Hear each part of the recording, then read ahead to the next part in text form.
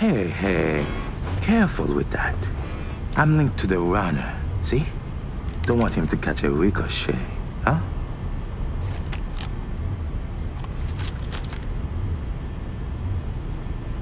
Netrunner, blackmailer, murderer. He's my hit. He has some dirt under his nails, yes. But Milko, he's a no one.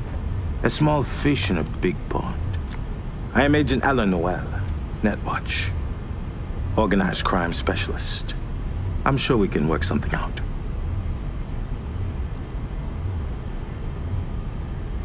Okay, Agent Alan Noel, Netwatch organized crime specialist. Get out of my way. At least let me unplug from Milko. Fine. But so much as a twitch, and you're a flatline.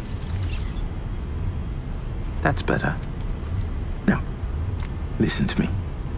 You can't kill Milko. Not yet. Want to stop me? Try.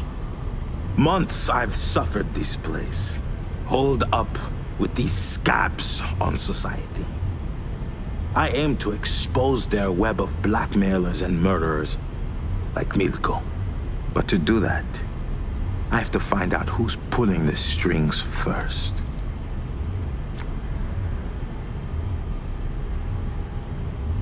Well, got fingers crossed for you. But don't count on my help.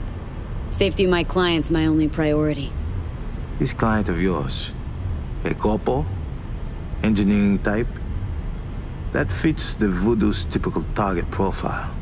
Mm-hmm. Either help with the hacking or get hacked, huh?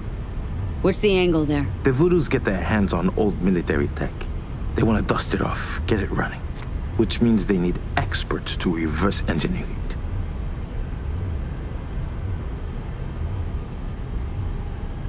I'm still missing the why.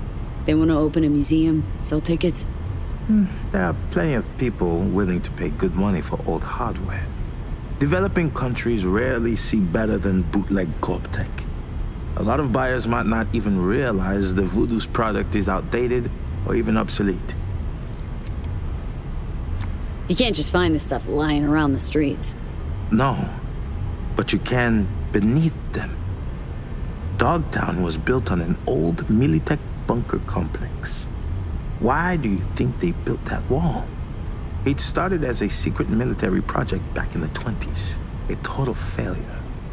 Militech cut their losses and filled it with quicklime. But some persistent groups have managed to scavenge the labs, even today. Smashed a few bots along the way. Those old military models? Mm-hmm. And the Voodoo boys won't be happy to lose them. But they do have more. Give me a chance. Do you realize how many more people you can save this way? I have reports of victims all along the coast.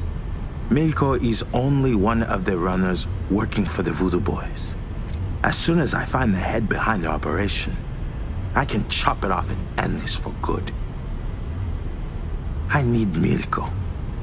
His death alone won't change anything. Understand?